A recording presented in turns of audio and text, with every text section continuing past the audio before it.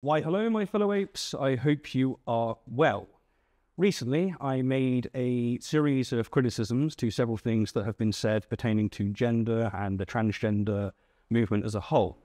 And one in particular involved Peter Boghossian's interview with Richard Dawkins about Aristotelian metaphysics. This led to Peter having Colin Wright, biologist, come on his show to critique what me and Forrest, biologist, had to say in response to Richard Dawkins. And long story short, we decided to meet up in London to have a conversation to hopefully make some progress on a topic that so many people, by my lights, are just unable to have rational discourse about. So that's the plan. We'll see whether or not we can make it. Peter, thanks for bringing me. Thanks for you guys for driving up here to London. So what I want to do is just facilitate a conversation between you two. And my goal in all this, there's no gotchas or anything. I'm like genuinely trying to understand. So I'll repeat back to you and Colin, if I think my golden rule is I try to understand. And if I don't understand, then I'll ask a question about whatever it is to help me understand. So where I want to start before we get into any details or nitty gritty, I just want to make sure that we're all on the same page with the definition of words. Because yes, I have found overwhelmingly when there's a disagreement,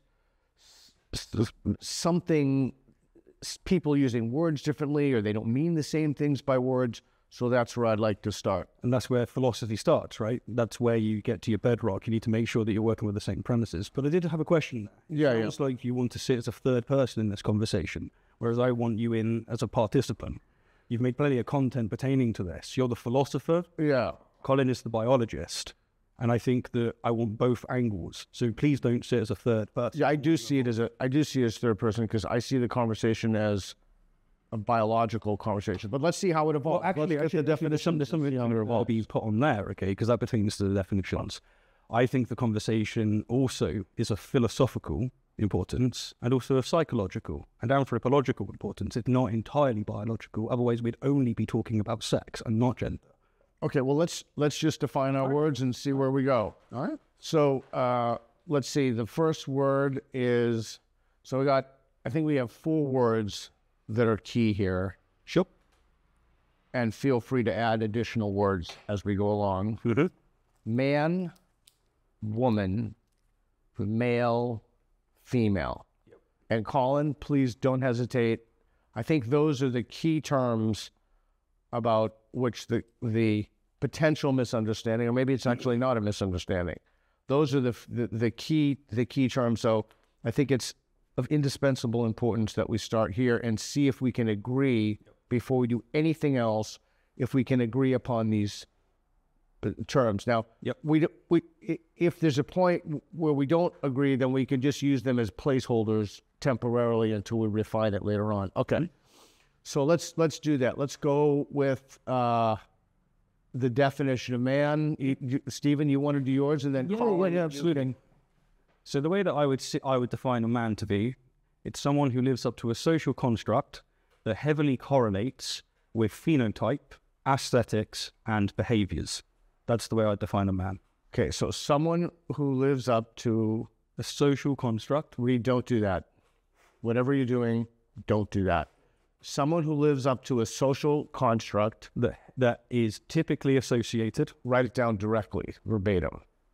You've got a good job here, Reed. Yeah, that is typically associated with phenotype, aesthetics, and behaviors. Aesthetics and behaviors. Okay, so I'm going to read that back to make sure that's accurate, okay? Mm-hmm. Someone who lives up to a social construct that is typically associated with phenotype, aesthetics, and behaviors. Is that right? Yeah, that's the definition I think has the most utility. Okay, well, okay. Colin, what is that? How you use the word man? Is that the understanding you have of the definition of man? That's not how I use the term, but I understand that is what I would call sort of the generic definition used in sort of the gender framework. And so that's something I'd be happy talk about why I disagree with that definition, why I think it might be regressive or something like that. Okay, so there's no disagreement yet. There's only understanding. What is your definition of man? Because we have Stephen's. What is yours? Mine is very simple and one that Stephen probably anticipates. It's an adult human male. Good. Yep. Okay. So Reed will write that down. Adult human male. Okay. I don't want to be pedantic, but I do want to go through the rest of these terms. No, I'm fine with being pedantic. I think one of the reasons why people get stuck on this and dismiss people with, label and dismiss terms on both sides is because they're not doing this homework. I 100% agree. Don't worry, take our time on it. It's very important. I 100% agree. Okay. So is it fair then to say that the definition of woman is exactly what the definition of man is, Yes. but with a woman? So I'm going to repeat that so that everybody's clear. Yes. Someone who lives up to a social construct that is typically associated with phenotype, aesthetics, and behaviors. Is that accurate? Yes, that is accurate. Okay. So, and then Colin, I assume, and if this assumption makes an ass out of you and me, let me know, that your definition of woman is analogous with just the substitution of female, adult human female. Is that correct? That is correct. Okay. So we now have what we mean by the terms woman and man, and the next one. So no disagreement yet. No. But there might be something that, of course, people might be confused about, and that is that my definition for a man is the same for a woman. We'll unpack this later, I'm certain, but just so that I can preempt it. The work is being done on the differences of the phenotype, aesthetics, and behaviors. But we will get to that when we come to the unpack. Okay, let's. I just want to secure this so that everybody's on the same page when we have the conversation. Okay, so the definition of male, Stephen, do you want to? Yeah, sure. So one of the reasons why I insist that this is more of a philosophical and psychological and anthropological conversation is because I'm actually less concerned with the distinction of sex and gender, and particularly with sex. It's gender I'm more interested in. Okay, so My definition of a male would be someone who typically has XY chromosomes, and if you want to, you can add to that someone who has would have testicles and produce small gametes. Okay, so I'm going to read this back to make sure that I understand. I'm sure it will be very similar to what Colin has. So I'm happy to rephrase it once we see what he's got. Okay, so I'm just going to read this back. The definition of male: someone who typically has XY chromosomes and or testicles. And then so no or. No. Okay. Someone who typically has XY chromosomes and testicles and produces small gametes. Is that correct? Yes, I believe that is. I'll refine it if we get down the line. Okay. Yeah, we can always refine these later. It's fine. So, Colin, the definition of a male is what? So a male is someone or an organism whose primary reproductive anatomy is organized around or has the function to produce small gametes or sperm. Okay. So, yeah, whose primary reproductive anatomy is organized around or has the function to produce small gametes. Can I ask what your primary reproductive? Hold on. Let me just. I want to repeat this back and make sure that we got this right. Someone whose primary reproductive anatomy is organized around or has the function to produce small gametes. Is that correct? Is that what you said to us? Yeah, I would actually maybe substitute instead of anatomy, say organs. Okay, someone whose primary reproductive organs are organized around or has the function to produce small gametes. Is that correct? Yes. Okay, so before we ask anything or criticize anything, I just want to get everything down. Good. Okay, so can you tell us the definition of female, Stephen? It's like Reed's doing it for us. Someone who typically has XX chromosomes, it would be ovaries, and produces large gametes. Okay, so I'm going to read this back to make sure this is clear. Sure. Someone who typically has XX chromosomes, ovaries, and produces large gametes. Is that accurate? It is accurate, yep. Okay. So, Stephen, can you please give us your definition? I'm sorry, dude.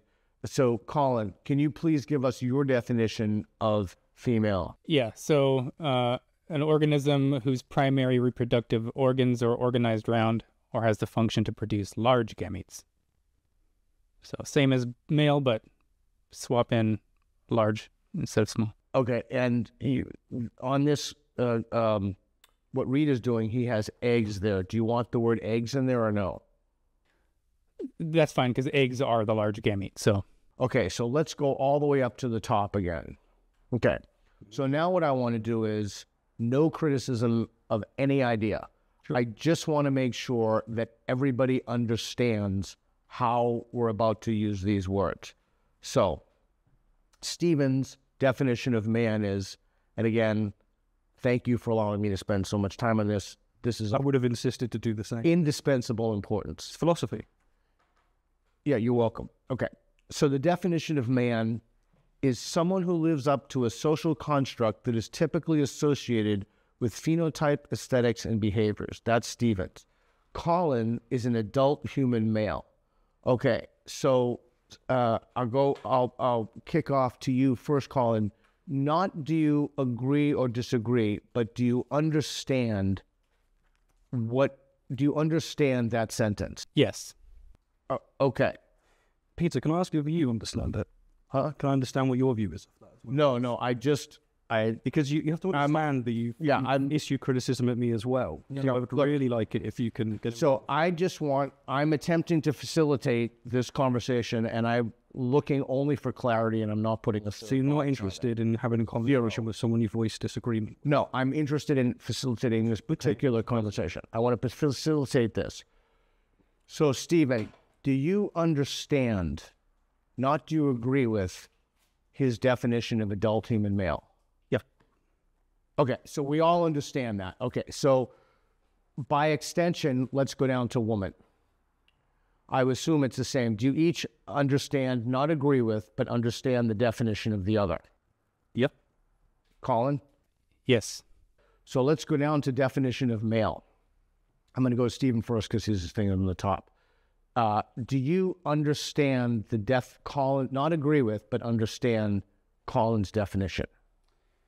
Yes, so let's go through it. Okay. Someone whose primary reproductive organs, so I assume that means, let's put aside secondary reproductive organs. I'm not sure what primary is doing here.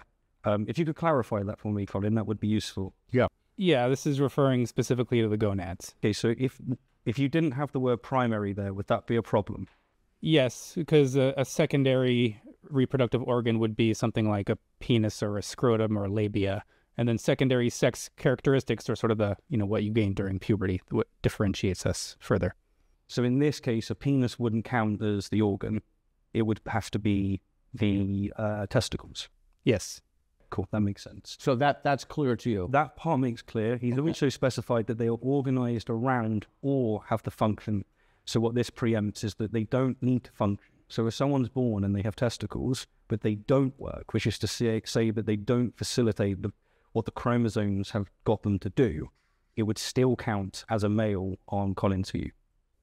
That is correct. I don't think something needs to be actively functional in order to have a function, sort of like a car can break down, but it's still...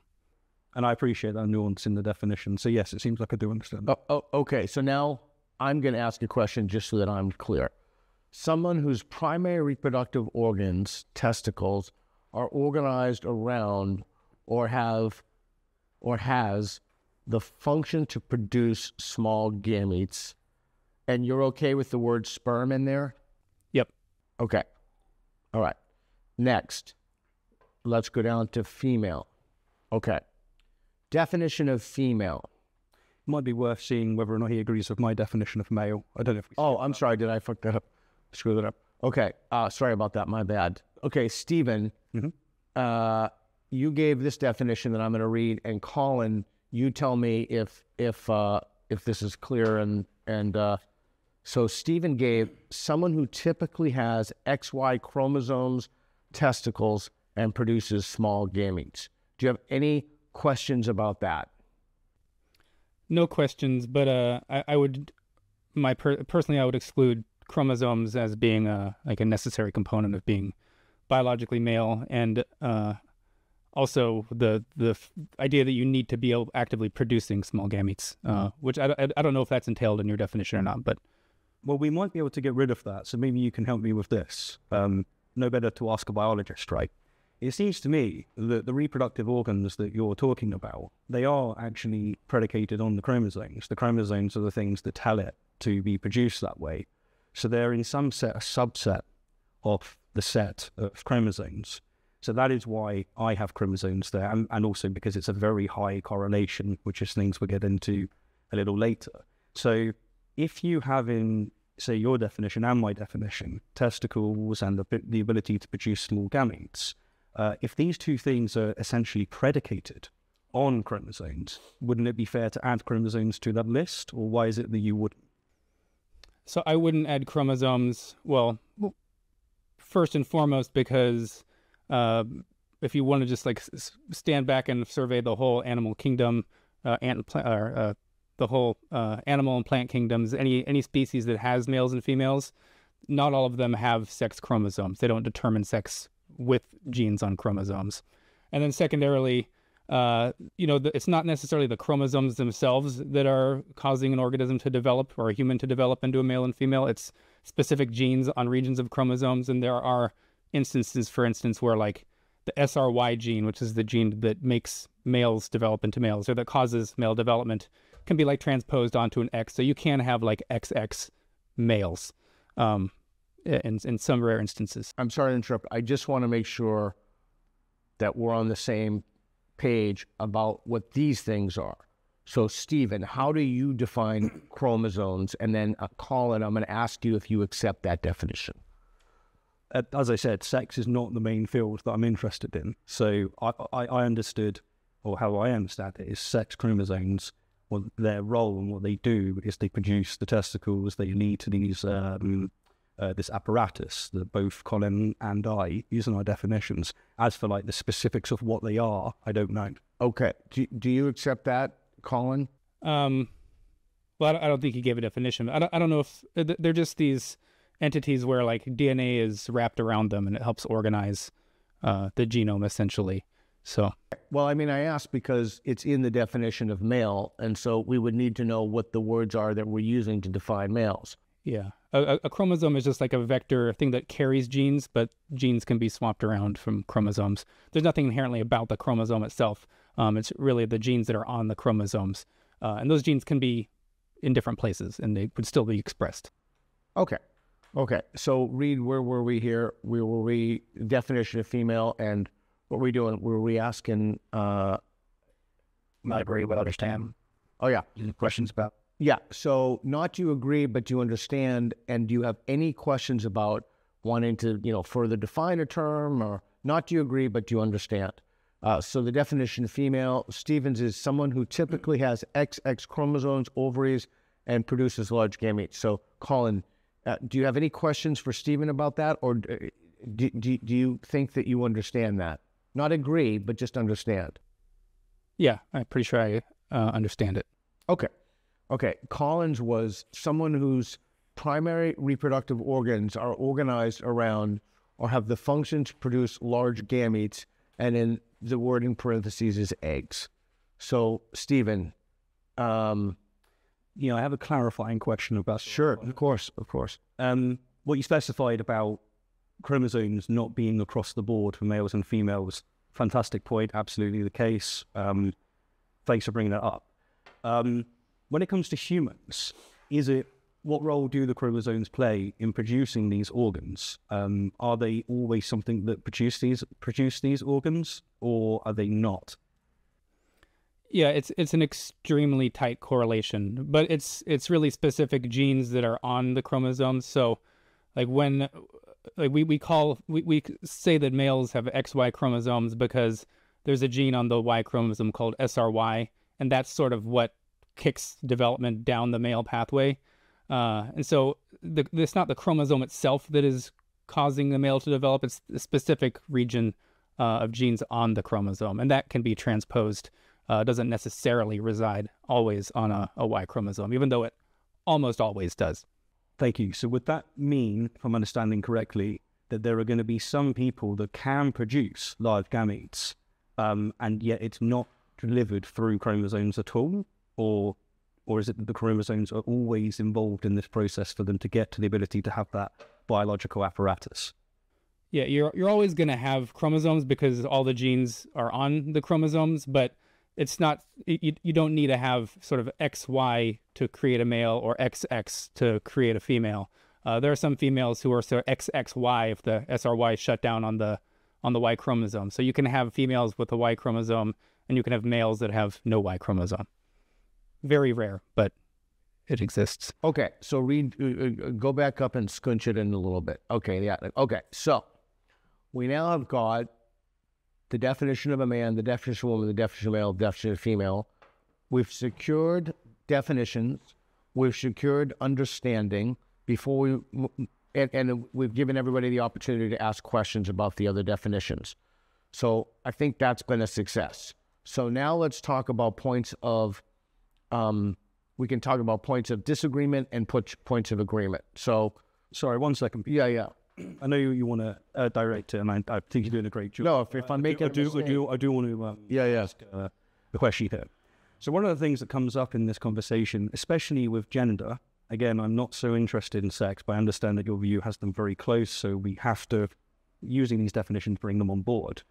One of the things that seems to be put across a lot is that there is a right answer to what gender is. Okay, but that's not, we can do gender, we can put the word, but we're not, there's nowhere in there that gender come up. No. If you now need to land the point, then if it's not relevant, fine, we'll go across. What happens is people will say there is a right answer to this, and therefore there's no room for rational disagreement.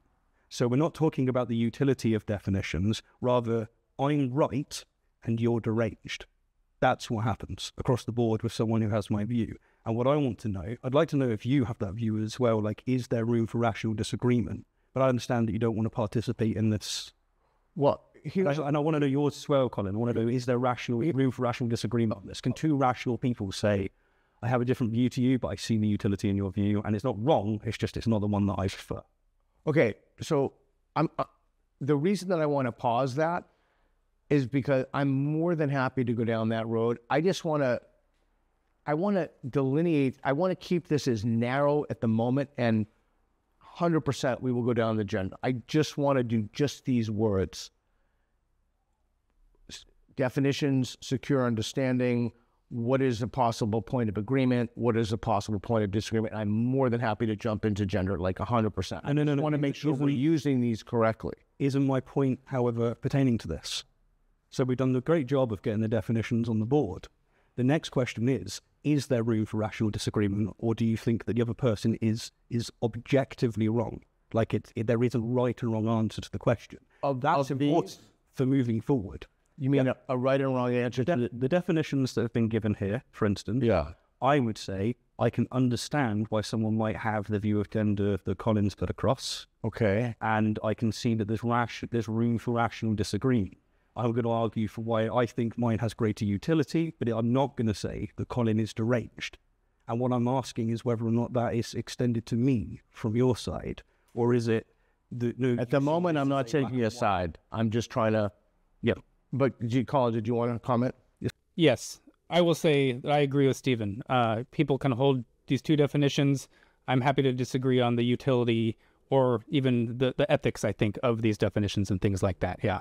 If we want to focus the talk on gender, but there is room for rational debate on this. Yeah. Can I land that?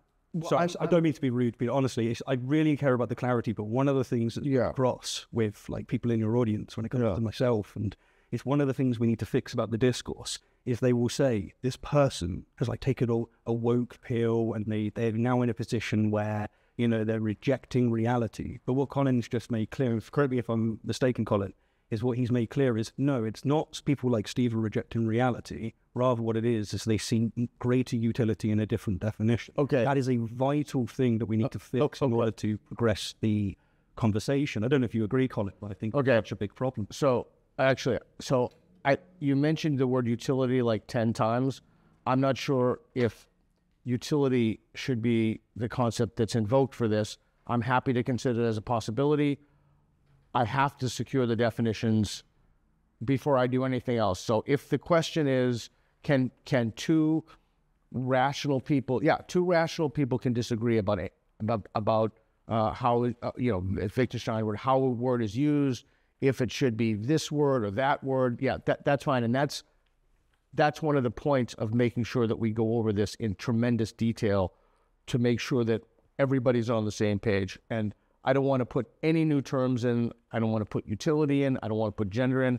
I just want to make sure that every time we move forward, when you use the word woman, everybody knows what you're talking about. When he uses the word woman, everybody knows what he's talking about. I just want to make sure that there's a fundamental understanding. Yeah, we've done that.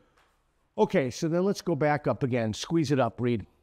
Well, what I was going to do is I was going to ask if they agreed with, because I hadn't asked if they agreed with the definition. I just asked if they understood it. I think you did. Huh? Mm-hmm. Yeah, I would like to do that. I think it's, again, that's why I've said multiple times that I just want to spend the time that it takes to go through this so that there's no confusion later. So, Colin, do you have a disagreement with Stephen's definition of man? Yes, I don't think it's a good or ethical definition of man. Okay, can you please tell him why? Because I guess I sort of reject the premise that the notion of being a man or a woman has nothing to do with biology and everything to do with identity. I think that it's important to root these concepts, man and woman, in biology because I believe that a lot of the oppression that people have faced, women especially, has been on the basis of their biological sex and not necessarily how they happen to identify. And so this idea that a man and a woman are defined sort of, let me see, by what you said, is if they live up to a social construct that includes the biology, behavior, phenotype, and aesthetics of what we consider to be, feminine or masculine. I view this as a regressive definition of what being a man or a woman means, not living up to these sort of stereotypes of masculinity and femininity. I think it's better to take the liberal approach that we've maybe had 10 years ago, well, at least most people had, where a woman was just... Sorry, go ahead. So he gave a criticism of that idea. Do you agree with the criticism of the definition? What do you mean by agree with the criticism of the definition? Like, understand the criticism? No. Or do you understand the criticism? Yes, I do. Okay, what do you think of the criticism? Okay, so just so I'm making sure I'm not crossing my wires, when you guys were responding to what I had to say about Aristotelian metaphysics, you said that you weren't interested and so moved on. And this is where Colin dropped a couple of entailments of the regressiveness was just pointed out, like going backwards, focusing on things that women or men should have in terms of aesthetics and behaviors, which we've been fighting against, right? It's what we've been trying to move against. Is it fair that the criticism there, the second one, Colin, that's basically capturing what you were saying in that response to me? Yeah, I believe so. We should remove the social pressure, but that doesn't necessarily make you neither a man or a woman if you don't live up to. So your first point, and I want to make sure I understand this, your first point is that the definition should be rooted in biology. Is that correct? I think first and foremost, yes. Okay, and then your secondary point is that it's regressive, the definition. Yes, I believe so. I believe non-biological versions, definitions are inherently regressive. Okay, so let's give him an opportunity to respond to it. So, yeah, sure. The idea that the definition of man should be rooted in biology, what is your response to Colin? I'd like to get a bit of clarity, if that's okay. Sure. What do you mean by rooted in biology? It's rooted in the fact that a man must at least be biologically male. Okay, so it sounds like that criticism is that my view is not your view. Is that... Because, like... My view is not your view, and I believe the way you've constructed your view is socially regressive. So that objection, please correct me if I'm mistaken, that doesn't seem to actually give me a reason to doubt my definition. It's merely an expression of, I disagree with you, and the way that you'd back that up is if we start talking about specific cases, and that's when you'll be able to like build up the fact that it is rooted in biology, and thus there's a problem with my definition. Would that be fair? On its own, it's not doing much. It requires something to feed into it, because I'm not seeing a criticism per se there. Well, my criticism, I think it's regressive that if we're defining what a man and a woman is according to stereotypes of masculinity and femininity. But isn't that a second objection? So the first objection you have is sexual rooted in biology. The second objection is that it's regressive. And I want to get to the regressive. That's amazing. But I think it's a more useful definition to root it in biology. Okay, but isn't that you just saying, I don't like your view? Like, that's not, your second one with regressive is a criticism of my view, and we'll unpack it. But your first one, I don't see how that's actually an objection to my view. Yeah, I disagree with your view. I think it differs. It's a radical departure from what we've sort of been organizing societies around in the past for, I think, very good reasons. Okay, I think we've hit bedrock. That's great. So would it be fair to say that that objection is more along the lines of your view is a massive divergence compared to what we've used in the past? Yes, and also I think the definition we've used in the past were less regressive. I don't like it just because it's what we've done before. If I thought your thing was better in some way, then I'd be happy to adopt a new worldview. Okay, so now I want to make sure I understand this. So your criticism is the definition of man should be rooted in biology. Is that correct? Yes.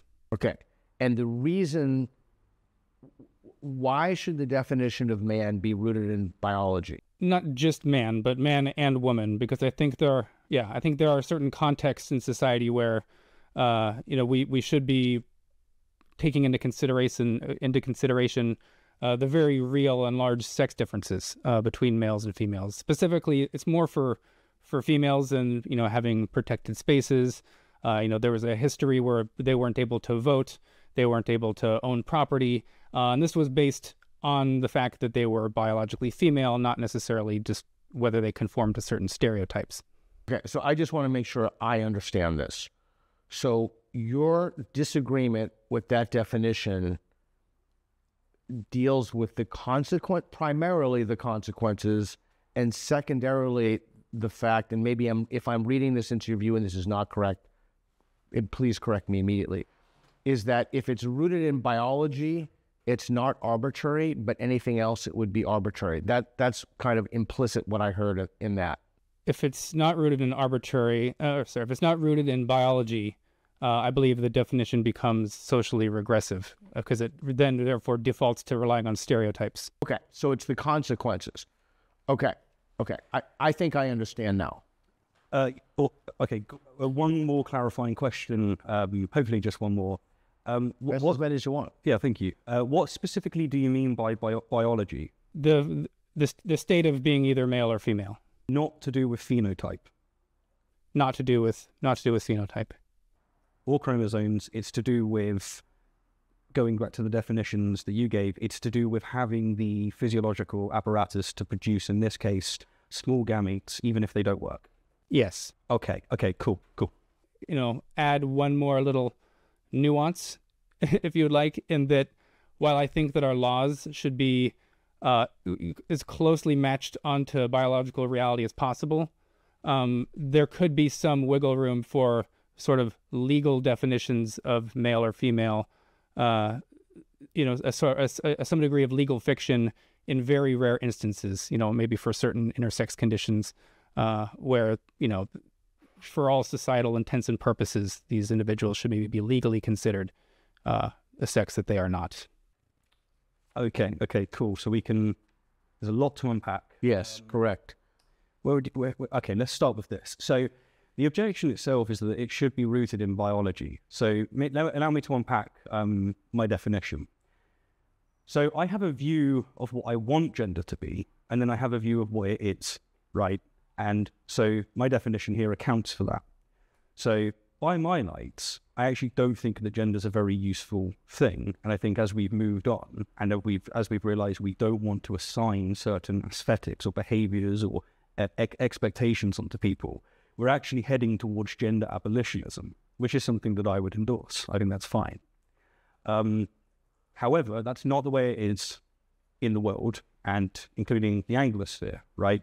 So when we look at what my definition's saying there, it's saying that a man is someone who lives up to a social construct that is typically associated with phenotype. Phenotype has almost all of the biological concern that you have. The vast majority of people that are men are also males. That's contained in my definition. It's something to be expected. The reason I use phenotype instead of, say, biology or physiological apparatus, such as the, in this case, it would be testicles, is because I do not think that's actually how we've had gender roles assigned and behaved throughout history. I mean, put it this way, we didn't know about gametes until I think it was about 1700s. We didn't know about chromosomes until the beginning of the 20th century. And so what was happening back with St. Aquinas, what was happening back with Aristotle, they were making judgments based on typically genitalia, but as you know, some of them are ambiguous, which is why they get some of it wrong. But the biggest one was phenotype, is secondary sexual characteristics that they were making the assumption on. So I think that my definition is actually the one that people have been using throughout history. It's because we didn't have access to the information to actually base it on biology. Okay, pause on that. So I want to look at that claim. And Stephen, I want to make sure I got this right. Colin, you said before that the definition, that this is an ahistorical definition. Stephen, correct me if I'm wrong. And you're saying it's not an ahistorical definition. Yes, I'm saying... Is that correct? I think that's fair, yeah. I'll correct if... Okay. So I want to give Colin an opportunity to respond to that. So, I mean, it is correct that we've used proxies for sex in the past because, we're not looking at people, we're not doing tissue samples to see if they have testes or ovaries. But the overwhelmingly vast majority of people, you can use certain proxies for their sex by observing their genitals. And it's almost always, a good indicator if they're male or female. It's still the case that, women were discriminated against based on their biology, based on their reproductive, whether or not someone believed that they were biologically male or female, even if we didn't know, in the past about the existence of, the fundamental property of what males and females were. One more additional thing to this too is, even if we can say that some people might be wrong in very rare edge cases of diagnosing somebody's sex, this idea that we shouldn't use sort of biology at all blows open the doors to saying that, well, we can just call people who have no complications or DSDs or whatever, we might as well call them males or females or man or woman, and it's completely arbitrary. Okay, I'm sorry, pause for that. So I just want to go with the first thing that he said was the historical. So you said that they were proxies for something else, right? Proxies for sex. And we didn't have the technology, although he didn't use the word technology for that. Is that fair to say? Oh, it sounds like Colin has an essentialist view of language, that he thinks that we were referring to something that actually is the case, like somehow, like there is necessary and sufficient conditions for the gender, and what was happening is people were just getting it wrong. Is that fair, Colin? I'm not sure I understood that criticism. So it's more understanding the view that I think you're espousing, and that is that you have an essentialist view of what was going on. So my light would say, how I understand it, is someone would just make an assumption, assign gender, if you will, based on a combination of genitalia and secondary sexual characteristics. And that's what gender was throughout all of human history. And I think it still is this. Actually, the newer discoveries we've had are not the right place to be. Whereas it sounds like what your view is that actually they were wrong to assign that gender to that person, because that really what gender is at bedrock is the same thing, it seems, as sex. It has to have that biological component. So actually they were just wrong about it, because all along they were basing their roles not on the secondary sexual characteristics, not on the phenotype, not on the aesthetics, not on the behaviors. They were actually basing it on whether or not they had those ovaries or testicles inside them, despite all other factors. Well, I would say they were basing it on their perceived sex. They could be wrong to some degree. I mean, mistakes happen, even though by using that proxy, they're almost always going to be correct. Save for just a very few like edge cases where they might be confused. Okay, so now I'm unclear. So has that been historic? How has the term historically been used? We could do it this way, right? So you don't know my chromosomes, you don't know, you haven't seen my genitalia, anything like that, right? Yeah, I'm glad. Yeah, I'm glad as well, and I would leave you in horror. However, when you meet me, how do you assess my gender? I don't know. You keep using the word gender, and I promise you I'll get to that. Well, that addresses literally your question, right? The question is, how do you assess that? Well, I'll let Colin answer that question. Again, we have disagreements on like how we view gender. I would say I would look at you and I would assume that you're male because you have male secondary sexual characteristics. You have facial hair and all this stuff. I can't know 100%, but I can know pretty much. I can be maximally certain of your sex based on these proxies, these sex markers. So it seems. Allow me to introduce an analogy, if you will. I think we'll get at where our disagreement is here. Suppose that you had a culture, and what this culture did is it decided, or it thought, that its money was made of 2 alloys, or say 3 alloys, let's say, 3 alloys. And what happens is they've been spending this money, buying property, buying slaves back then, doing whatever they do with their money, right? And then what happens later is we learn, with a bit of science, the way that they understood the alloys is false. Actually, 2 of those are the same one. So what we've now learned is that they had a 2-alloy coin, not a 3-alloy coin, or something along this proximity, right? The question is, does that invalidate all of the purchases that happened?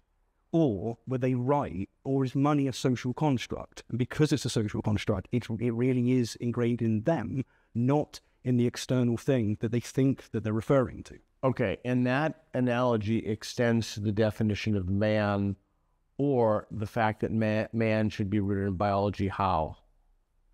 The way that that extends is likewise, just as they were spending this money thinking it was one way, you could say that in the past that they were assigning sex and gender based on what we now understand to be the ovaries, the gamete type, etc. Okay, I'm going to give Stephen just talked about coins, ally, etc., and I wanted to give Colin you an opportunity to respond to that.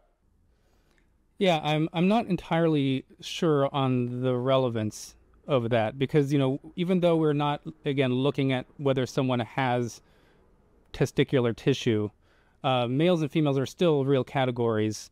And, we currently have sort of our laws in society set up to account for the real biological differences that come with being male or female.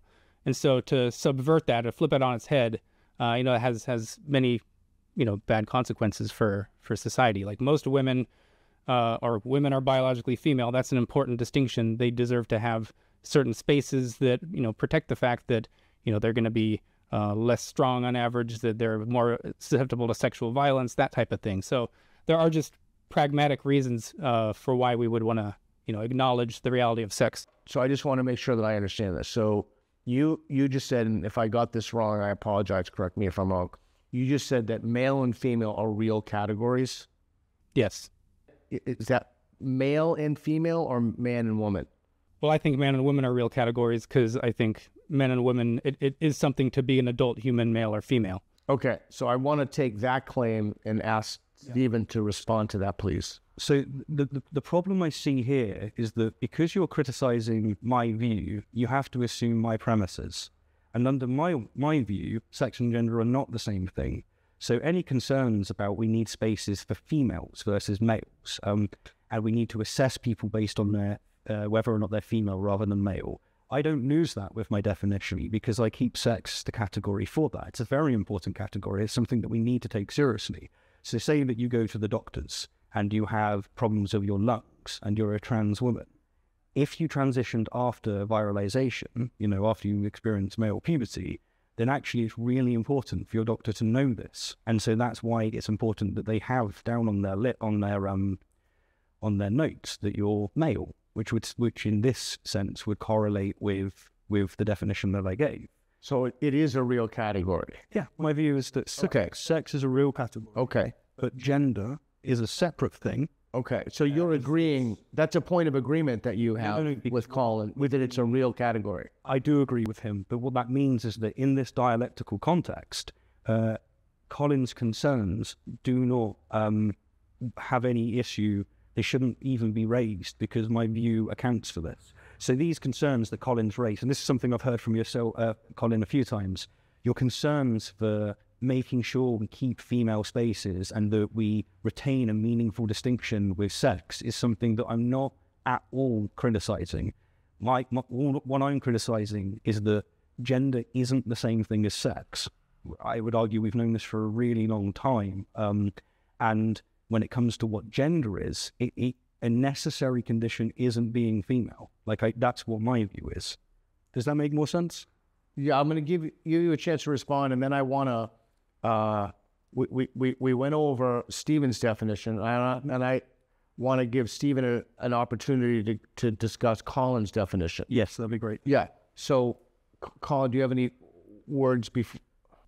So my main objection to disentangling whether you're a boy or a girl or a man or a woman from being, male or female, and instead basing whether you're a man or a woman or boy or girl around whether you live up to certain stereotypes, socially constructed roles and behaviors and mannerisms and aesthetics that are associated with being your sex. That is a regressive notion in my view, because this means that if you are not a feminine female, you are no longer a woman. You are instead non-binary, or if you identify with the masculine set of roles, you are now instead of you are a man. And this has real implications. So I specifically look at things like gender-affirming care and things like that. They will say that if you're the gender that you identify with, so the roles and behaviors and norms and stereotypes, if that differs from what is typically associated with your sex, then you have a mismatch between your gender identity and your physical body. And this is causing kids to be confused about this, and adults, that there's something wrong with them. A mismatch means there's something wrong.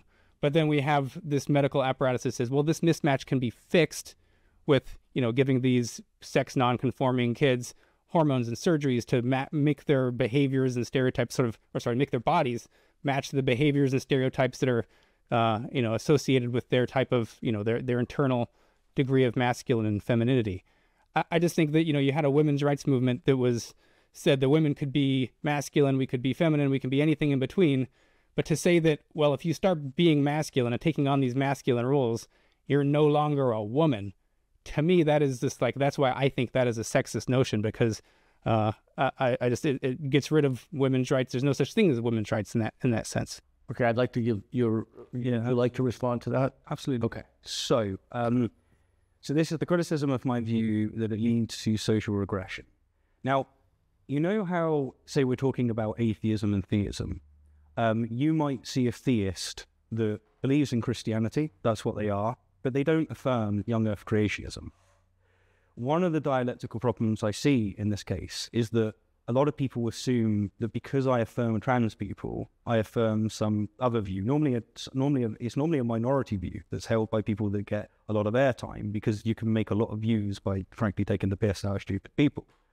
I don't have that view, so of course I'm not going to defend it. My view still affirms trans people, but it's not that view. So I guess what I would ask, or the way I can clarify it, is that my definition, which is someone who lives up to a social construct that's typically associated with phenotype, aesthetics, and behaviors, the word typical is put in there because they're not necessary and sufficient conditions. I don't think that there are necessary and sufficient conditions to this, just as many social constructs work this way as well. Rather, if I had it the way that I wanted it, there's no aesthetics, there's no behaviors, there's not even an association with phenotype. I do not think that gender is a useful thing. I honestly think that our best bet is to get rid of it because of all the wonderful critiques that you've just raised. It doesn't help. However, if you base it on society and the way that society works right now, so it's a descriptive state, not a prescriptive state, it is the case that we base it on phenotype, aesthetics, and behaviors. And it's a cluster definition of what people fit, in order to qualify as being a man and a woman. But because you don't have to do it, I don't see how that's regressive. It's more of a description of what is the case. Most women have long hair, especially when they're young. Most men, they're taller than women. Like, these are perfectly fine things to say, but because you're using the language such as most and typical, you're not saying that they're necessary conditions. Okay, so I'm going to give you last word, unless you want the last word, and then I want to keep moving down here. So I view that as sort of a liberal escape hatch to avoid sort of the consequences of what gender ideology actually says. Because, yeah, they always can go back to this, like, well, you don't have to conform to any of these stereotypes to still be a man or a woman. But when you look at the definitions used by, the ones you put forth, typically associated within the expressions and the aesthetics, this is like what WPATH and everything say too. The stereotypes that are associated with your particular culture. I mean, that says something. We tend to know, and even if it's not this definitive, it's a cluster of characteristics, we have in our minds sort of what femininity is. Like, whatever femininity is, it's not Dwayne "The Rock" Johnson. Okay, whatever masculinity is, it's not just a princess in a gown, balancing books on her head or something like that. There are certain things we can diagnose as being masculine or feminine, and certain things that, would be ridiculous to call those things. And so when we say that the things that are typically associated with males and females, the social roles, expectations, aesthetics, we have a good idea of what that is. You can't just say like, well, you can actually do anything. It doesn't really matter, because there is this cultural idea of what masculinity and femininity is to some degree. It's not this completely undiagnosable thing. I guess that would be my criticism. I think it's just pretending to not know what masculine and feminine traits typically are and how they present. So I have to give you an opportunity to respond to that before we go on. Sure. Reid, if you'd be so kind, can you go back to my definition? Can you read it, please? I can. Someone who lives up to a social construct that is typically associated with phenotype, aesthetics, and behaviors. The criticism that you just conveyed, how is it that my view entails the problems that you see? Did you mind expanding upon that? Yeah, because if you say the aesthetics, the biology typically associated with being male or female, we do have certain cultural norms that we associate with males and females. With females, we have, being passive, being weak, being agreeable, being all these things that, to some degree maybe have some biological component to them, what creates these stereotypes in the first place. But then to say that, well, the individuals who aren't conforming to these stereotypes aren't actually, a man or a woman, or if they're sort of androgynous and they're expressing themselves, they're just sort of masculine, sort of feminine, maybe both, maybe they change it they're no longer men and women. This seems to me to be very regressive, because you're defining what a man and a woman is according to the stereotypes of a given culture. Therefore, like a woman who cuts her hair short, well, that's not a hairstyle that's typically associated with being, biologically female. This is now a person who is considered transgender or non-binary. So how does my view say that? Because my view doesn't say that you have to do this. It's just describing what it is in Western civilization, what it is pretty much across the world. I'm not saying that you have to have long hair. I'm not saying you have to behave in a certain way. I'm not even saying that you have to have secondary sexual characteristics. I'm just saying that if you want a definition that broadly captures it all, that's a good one to go for.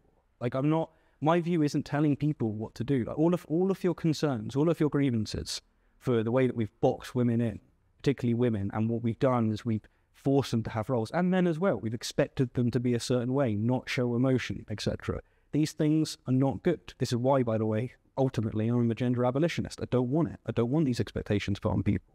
But if we're describing what it is in society, it's like, I'm in a room right now, and every male in here has short hair. So it's fair to say that that's part of the aesthetic. Well, that's actually not entirely true. That's not. It's fine. we got a lovely bald man. But that's just a description. I'm not saying it should be that way. I'm just trying to. It's like when I describe a castle. I'm not telling you that it has to be this way. I'm just giving you a definition of the way that it is. And because I'm not prescribing anything, there's nothing regressive about it. So that's not your definition of what a man or a woman is then. That's just a definition you think is out there that you don't agree with. Well, this one on that I've just read. Yeah, that's not your definition. That is how I see gender. That is what's going on in society. So then how would you classify, say, a female who just had all of the behaviors and aesthetics that we typically associate with being a biological male? Just the most masculine person you can imagine. Yeah, so like if you had someone who had very masculine secondary characteristics, they didn't live up to the aesthetics that's typically associated with women, and they didn't have the behaviors that typically associated with women, I can account for that, because I'm saying my definition is that they typically associated with this. What would you call that person? Is that person a woman? I'd ask them. I just go, what's your pronouns? Or I would make an assumption like yourself. Like if they really presented as masculine, like what you were saying, Peter, I would just call them a dude. And then if they correct me, I'll go, okay, thanks. Like, that's fine. I mean, but under this idea, the words man and woman have literally no meaning whatsoever. I mean, if someone could be literally the most masculine person in the world and be a female, and you would just go ahead and accept the fact that they just describe themselves as a woman, well, then that is just a noise that has no referent in reality. And I don't see how we can even talk about what men and women are unless there's some anchor. Yeah, because... Yeah, so that's... so can you respond to that, Colin? Yeah, sure. So the anchor is getting at the description of what it is. So if you look at how Western society does define man and woman, according to the way that I look at it, then you're right. You run into that situation. Whereas if you do it by the way that I would prefer, because I've got the prescriptive part, I just wouldn't have gender. I don't think it's very helpful in that situation. So when someone tells you that they are a woman,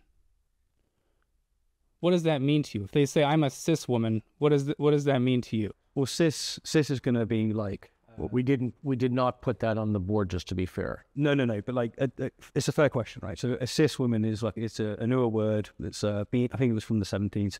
It's being used to describe people who are not trans, right? So you know how we've got heterosexual and homosexual, and we invented those words? It's the same thing, right? We've invented new terminology to be able to make up a way to be able to talk about these things. So that's the cis part covered. But if someone came up to me and they said that they're a woman, I would assume that they're using a definition that's like the self-ID view, which is saying that there's no necessary conditions and there's not even any really descriptions at all.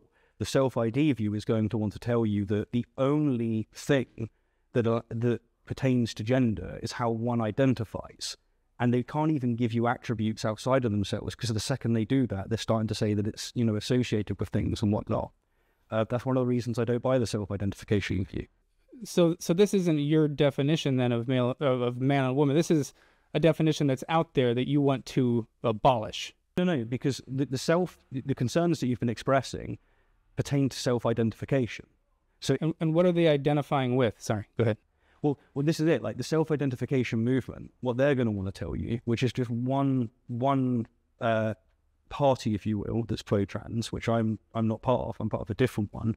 What they would be telling you is that gender doesn't have any necessary or sufficient conditions other than your identity.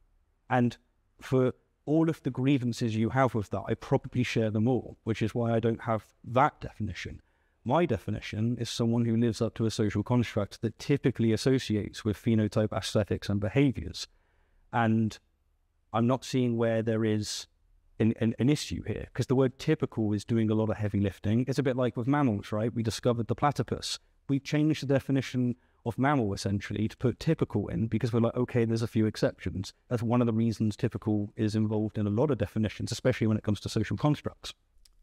So I think where I depart from what you're saying is because you have a slightly modified version of what is being said by sort of a lot of our major scientific medical organizations of how they define what the gender binary is and what it means to be transgender, for instance. So from WPATH and these organizations, they will define the gender binary as this idea that there are two and only two genders. Those are called men and women, and that, I'm reading this here, the expectation that everyone must be one or the other, and that all men are males and all women are females, and masculine and femininity links with that. So according to this view, a male or a female, a man and a woman are individuals who conform to these stereotypes, who conform to these binary, socially constructed roles that in a culture is typically associated with being male or female. And then they define being transgender as people whose gender identities and or gender expressions are not what is typically expected for the sex to which they were assigned at birth. So this is just transgendering individuals who are just, sex non-conforming to any degree, really, if they're not conforming to what is typically associated with their sex. And this is what I believe is an incredibly regressive view, because again, this says that a boy or a girl or a man or a woman who does not conform to these stereotypes associated with their sex is not a man or a woman, or they're the opposite sex, or they're or opposite gender, or they're neither. They're non-binary. A non-binary person is not claiming to be intersex. They're claiming to be rejecting those stereotypical roles that we call man and woman that are associated with being, masculine and feminine. And therefore to say that, I'm a sex non-conforming girl or a woman, I reject those stereotypes associated with being a woman, therefore I'm no longer a woman. That is where I get off the train with this ideology, because that is the most straightforward reading of it. Let's give an opportunity to respond to that. All of your concerns about assigning to people that they must have certain aesthetics or must have certain behaviors or they must look a certain way, which is partly aesthetic, partly to do with phenotype. Yeah, I agree with you. This is one of the problems with the dialect, and that is that what happens is people can get views and get clicks if they can put up what I would argue are the worst arguments for affirming trans people, or the worst positions, such as self-identification, because that's one that I don't buy, and that's one I would see as being implicit here. And what they do is it encourages people to go, okay, so therefore we can do away with the whole thing. But the dialect, by my light, that's like going, young earth creationism is nonsense, therefore Christianity is not true. And that's just not how it works, right? Because there's going to be other views and other arguments and other positions which are going to be making sense of the data. What I would need is how my view specifically has these problems, because I agree with what you're saying. I think that those problems do hit the other views, but not my view. So you've given your view, you've inserted what I call like that liberal escape hatch, where even though like being a man or a woman is what's typical associated with it, you will just still like pull the escape hatch and escape any situation where someone is not typically, looking masculine or feminine at all. And also, this is a Woodfordian gender ideology. Your view here is completely out of step with the CDC, with the American Academy of Pediatrics, with WPATH. And these are the organizations that are pushing this regressive ideology that if you are not conforming to these gender stereotypes, you are trans. You have a mismatch between your gender identity and your physical sex. And so this is why I criticize this so much, is because this is what's being pushed top down by all our scientific and medical institutions. And if you disagree with that, that's great. I would just hope that you join me in criticizing all of this nonsense that's coming down from above, rather than creating your own Woodfordian gender theory and with an escape hatch where you can just say, no, we're not held to any of these ideas of identifying with stereotypes. Okay, let's deal with the escape hatch first. So your definition of a female was one that had the escape hatch of them not actually having to have functional biology. Rather, they just have to have the biology. I wouldn't call it an escape hatch, because I think that is one of the dialectical problems. You saying that I have an escape hatch, to me, is essentially what's going on there. Like, it's not an escape hatch. It's not like I've hidden it. It's not like the walls have been breached, I'm going to pick up and jump. It's right in front of you. Like, that isn't quite literally what my view is telling you. It's why typical is added to mammal because of the platypus. That's what. So the hatch one I'm not getting. Perhaps like the audience can correct us on that, because I do want to move on to criticizing your view. Yes. The second point. But we have to wrap up part one soon, but we will certainly do that. But I want to give you an opportunity to address the rest of it. Sure. So the second thing is what view is held by these establishments, by these people. that is something that's quite hard to gauge, right? So like if you take a poll of philosophers, I don't know if you would think, it sounds like you wouldn't think that philosophers really should be having a say on this conversation. But if you take philosophers, they are, most of them will say that sex and gender are not the same thing. They don't have this biological view. And so there's plenty of people that are outside of it. Now, as for how many of them are affirming the specific views that you're mentioning, that's a little bit of a difficult one to take. But I should say this, and that is that you guys made a response to me having a conversation with Forrest Balkai. And if the grievance is that my view's different, well, I argued with Forrest and him actually having this difficult view that you are mentioning on everything, including sports, including children and transitioning. I argued with him throughout. And if you'd watched the video, then it would have been really clear that my view isn't something that is put across by people getting the clicks by finding what I would argue is the nuts. All right, we need to end the we need to end part one now. Stephen, I'll give you a choice. Do you want to let him have the last word in part one? Because if he does, then you'll get the last word in part two. Colin, it sounds like you wanted to make a rejoinder. You go ahead, and then we'll move on to We'll take a break. I have criticisms of your view. Okay. I guess I would. My last comment would say then, under your framework, I don't know that man and woman has any referent in reality whatsoever. They're nonsensical words. They're just noises at that point. All right, we're going to take a break. Part one, part two, you can respond. You can come back with a response to that. But we're at the hour, right? Are we at the hour? Sorry, I think it would be remiss not just to hit this quickly. Okay, then, okay, go ahead. Then I'm going to give him the word after. Of course, and that's it. Because lots of definitions of social constructs have this kind of thing in it. So if we was to define what a castle is, we'd say a castle is typically something that was built for a noble. It is something that is typically built with fortification. It is typically built with wanting to house weaponry. And the reason we use that definition is because of looking at the world and trying to find a definition that fits. But it sounds like because it's got the escape hatch, which is something that I would argue pretty much all social constructs have, that you see that as a problem. Whereas I don't see that as a problem for castles. I don't see that as a problem for gender. All right, I'm going to give you the last word before we break, Colin. It's just because you gave what you consider your definition of what man and woman is based on what is typically associated, with the sexes. And then I presented you with a case where there was a female who was the most masculine and most male typical in behaviors and aesthetics you could possibly imagine. And you said that this person could still very well be 100% a woman. And that makes no sense to me. Okay, under the descriptive element of the definition, no, they wouldn't. Is that what you're getting at? So, sorry, again, it seems that you don't actually agree with the definition of man and woman that you're presenting. You're saying that is a definition that is out there that some people who are kind of regressive use, and you wish to abolish that.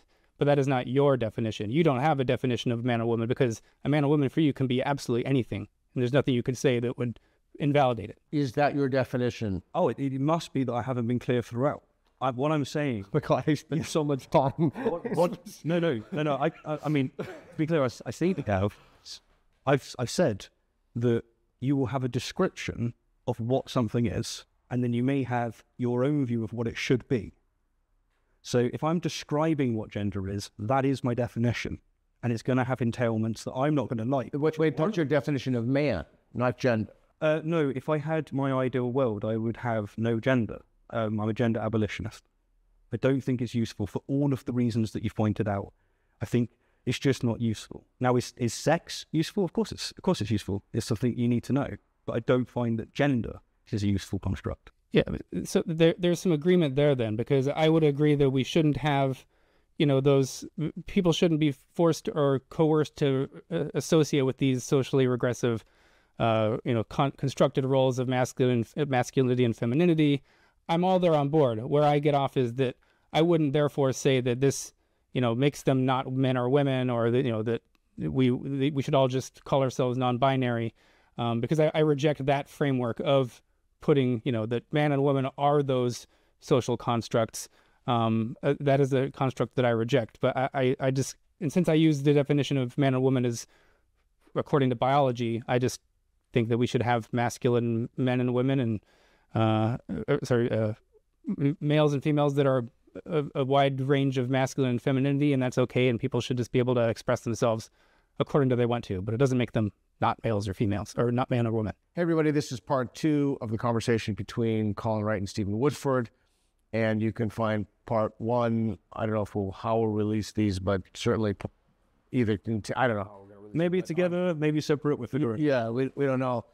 So we just left off. I have many questions in my head, as one would expect from this kind of conversation. I will say it's the most detailed conversation I personally have ever seen on this, and I'm finding it very, very helpful.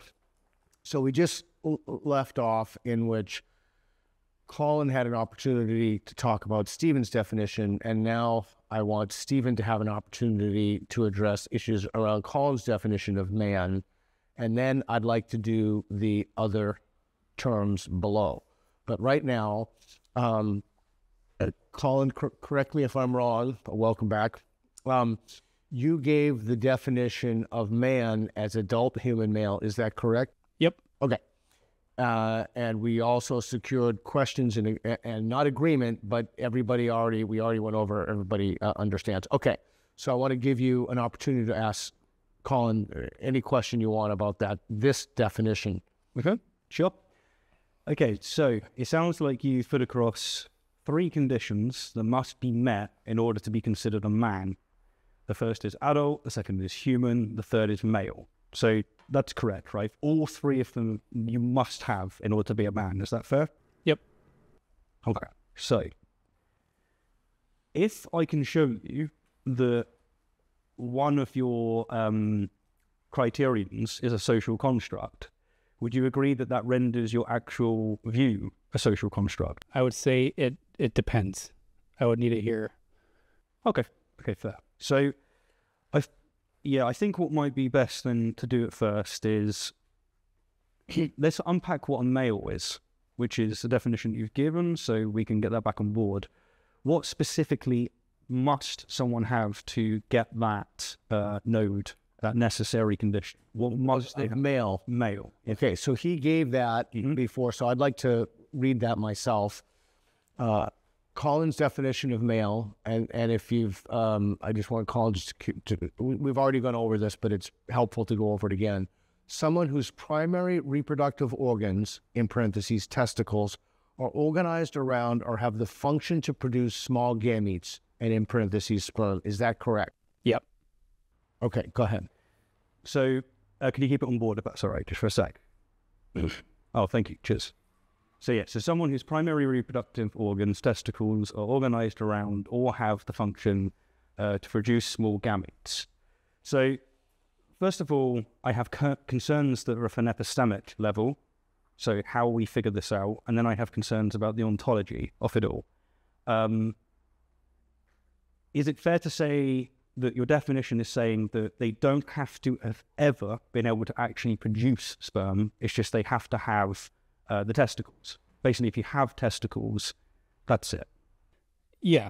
It doesn't need to be functional. In humans, we're called gonochoric species, so our sexes are dispersed into their own individuals as opposed to like a hermaphroditic species. So we can call entire individuals males or female if they have sort of that reproductive setup. What happens if they don't have testicles? So if they have them removed after the fact, that wouldn't, in my view, change their sex, because this is a developmental process. It's your genes becoming expressed.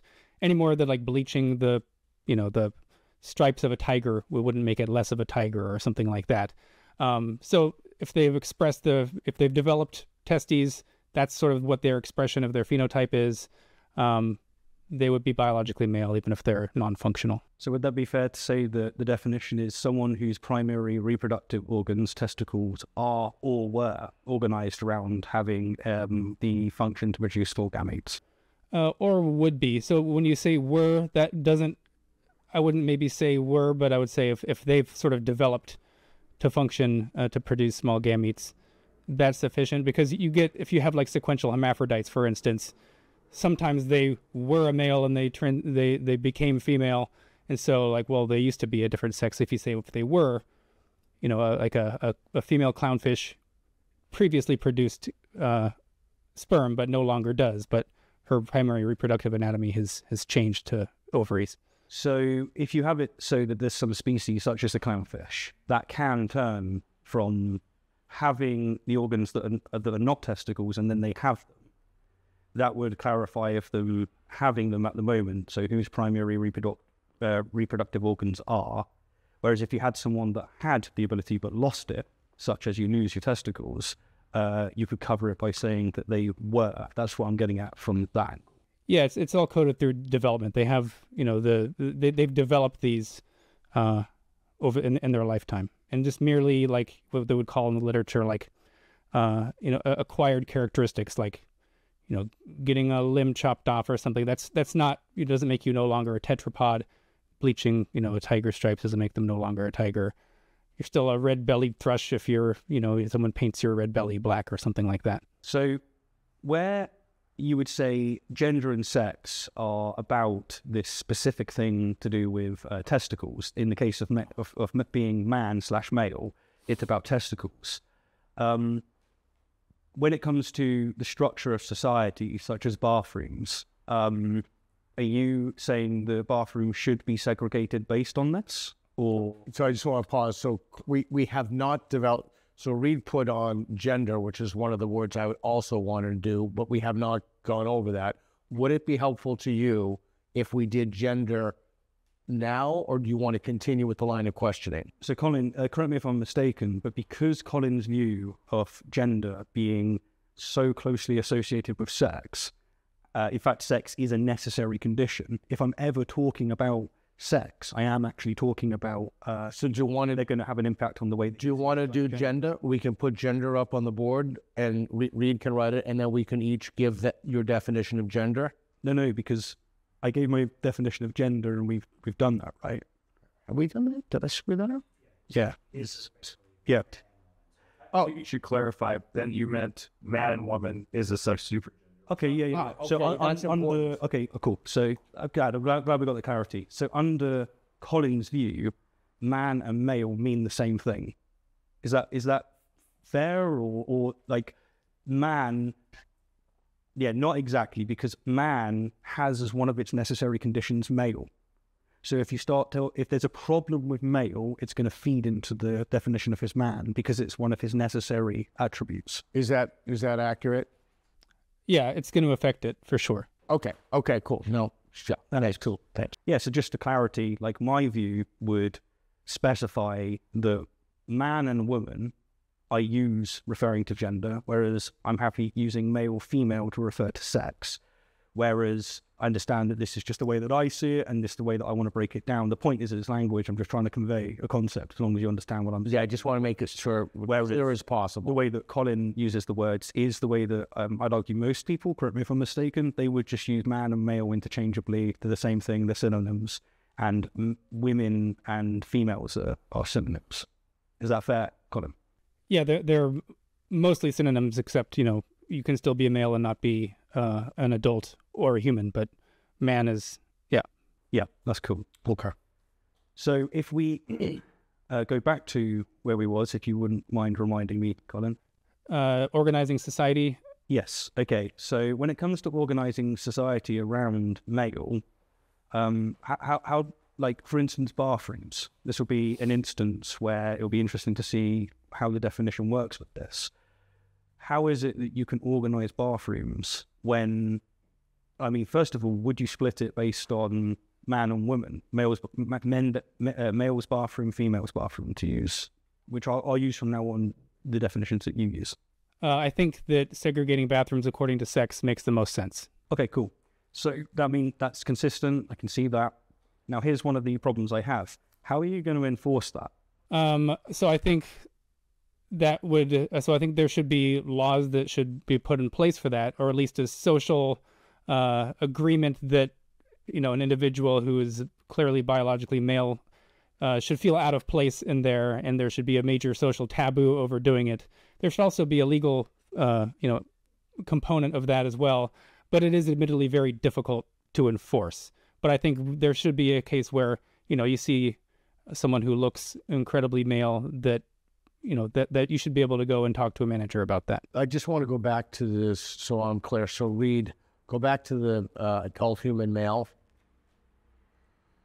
So is the point of contention, and I don't want to put words in your mouth, I'm trying to understand this, is the point of contention the consequences from that or the accuracy of that? So, okay, at the beginning, what I hope we got to, and it sounded like we did, is that there is room for rational disagreement. And what we're talking about, it was a word that you didn't like me using, but I think we're talking about utility. Okay. So the utility will come into which definition better accounts for the history, for the data, and for constructing society.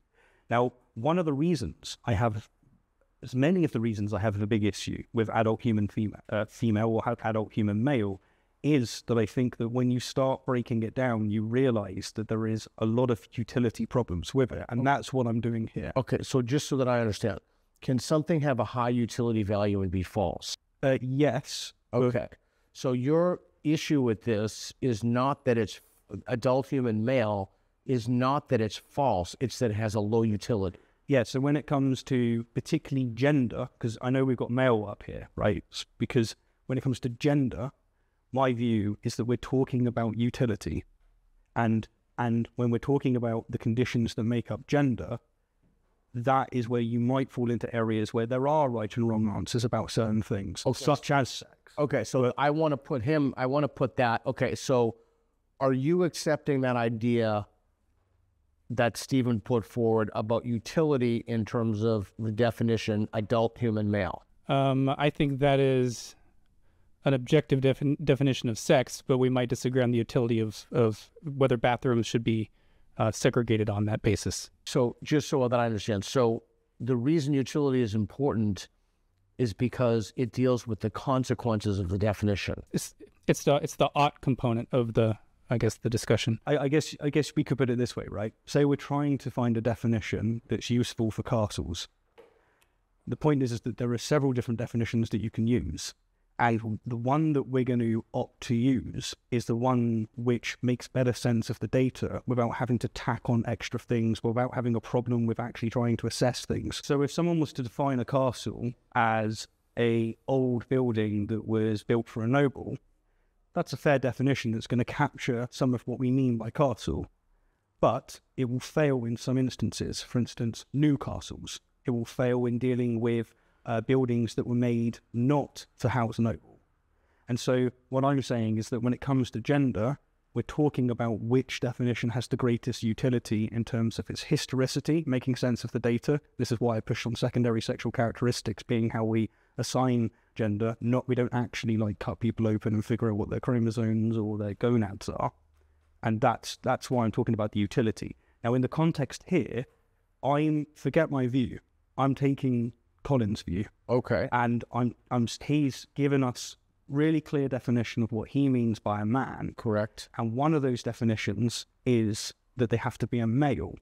And what I'm pushing at here is I'm saying, okay, if male is a condition, and because male is one of the three necessary things to be a man, when it comes to the utility of bathrooms, there's going to be an entailment of how the hell do we figure out who is and isn't male. Oh. And what I'm pushing at here is that there is, how do you do it? How do you determine? Okay, so there's a lot there. I think it's largely done through self-policing because there are certain social taboos and just respecting spaces that, are supposed to be designated for one sex or the other.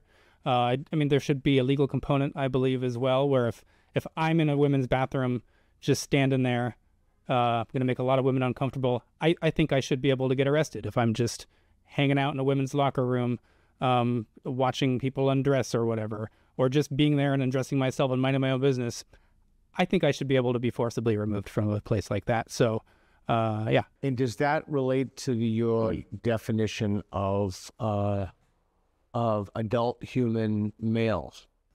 Yes, because I'm an adult human male. I think people should be able to expel me from a women's bathroom. If you get arrested, what is it going to be that justifies their arresting you? the fact that you're in a place that you're not allowed to be legally. Yeah, but how are they going to determine that?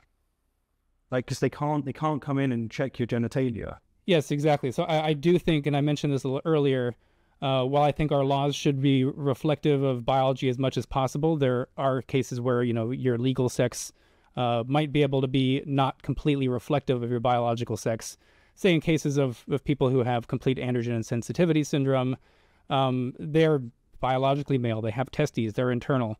But I just think, socially wise, I don't think it really makes much sense to force them to use the men's room. So there could be exceptions for very rare conditions, I think. But I think biological sex captures almost all of what we're trying to capture when we're making certain laws of who should be able to use which bathroom, even if at the very margins there could be some blurred areas where some exceptions in law should be able to be made for that. So here, really what I'm giving you is just two objections. One is epistemic and one is ontological. You brought up complete androgen insensitivity syndrome. It sounds like what you would say is someone with a male with complete androgen insensitivity syndrome should be using the women's bathroom. And so what that means is that you're making an exception or having to tack something onto the view to make up for the exception. And then when it comes to actually being able to figure out who does have the condition of having testicles or not having testicles, or having testicles but they've been removed, the epistemic objection is that a society that could figure this out would be incredibly invasive. We want to talk about predation or anything like that. It's insanely invasive. And so it sounds like what you're saying is that, no, we won't do that. Rather, we'd judge it based on secondary sexual characteristics. These things here, just on this one topic, by my lights, are just scratching at the surface of why this isn't the way that we define things, and it's also not a good way to define things. Well, the secondary sex characteristics, we're not checking people's gonads at the door when they walk in there, but we can make very reasonable, extremely accurate assumptions that are almost always going to be the case, where if you see me in a women's bathroom, I should be forcibly removed. I shouldn't be, having to whip out my my testicles and, for them to, see whether or not I should be removed. Even though we're using secondary sex characteristics, again, these are a proxy for our biological sex, because your sex is, so tightly linked to these secondary sex characteristics. So take, for example, who you gave earlier, the instance of a woman who's very, very butch. So from your lights, you're going to judge them as a man because of the secondary sexual characteristics, and they walk into the women's bathroom. You're going to stop them? No, and I have heard of some extremely masculine-looking women facing that type of discrimination. And, again, this is it's going to be almost impossible to create a single rule that's going to not have any issues around the edges, where some people aren't going to be offended in some situations. But I think if what we do is just throw our hands up and say well, nothing's going to possibly account for every single instance, so we should abolish sex or any trait whatsoever to be using bathrooms. Well, that's the worst of all possible worlds, because now it's just a free-for-all and anyone can go anywhere and no one can tell anyone to leave anywhere. I think there's just a pragmatic way we can go about it where, it's not perfect, but it's the least bad of all situations. Okay, I'm going to give you, if you want to comment, and then I want to read, we'll scrunch it down, and then I want to go over the other half of the words that we talked about. That sounds good.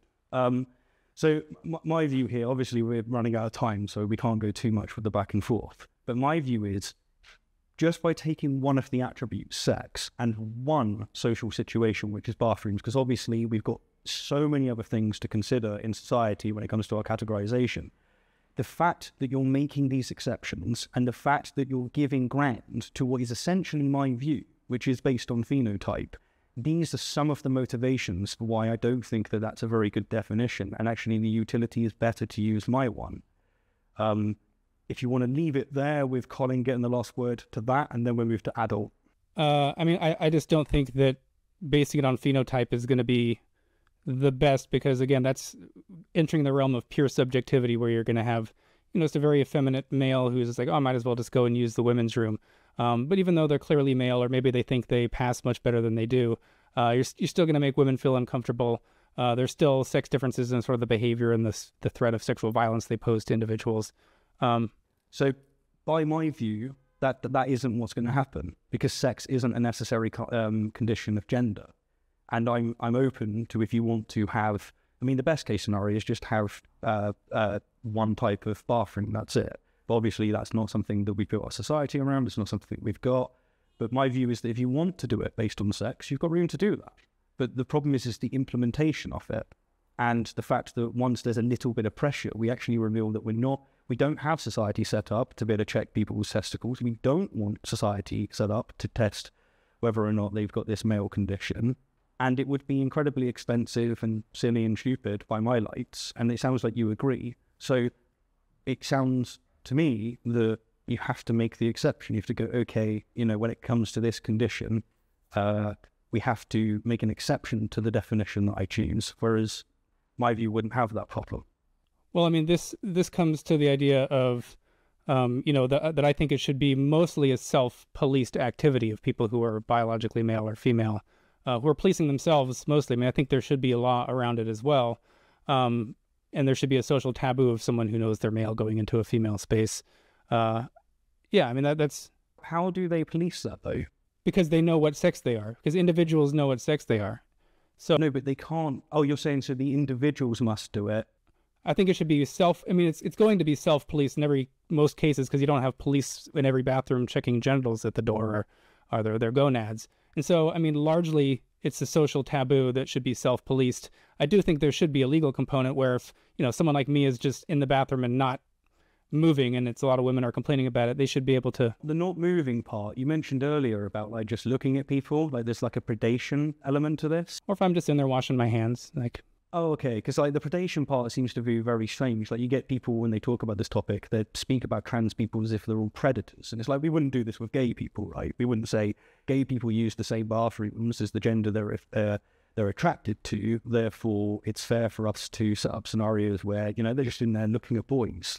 We wouldn't do this, that's gross, right? So with the transgender one... I think there should be a legal route to forcibly remove me from a women's room or a locker room. Okay, so I want to... We are running out of time, so this is right. So Reed, scooch it down, please.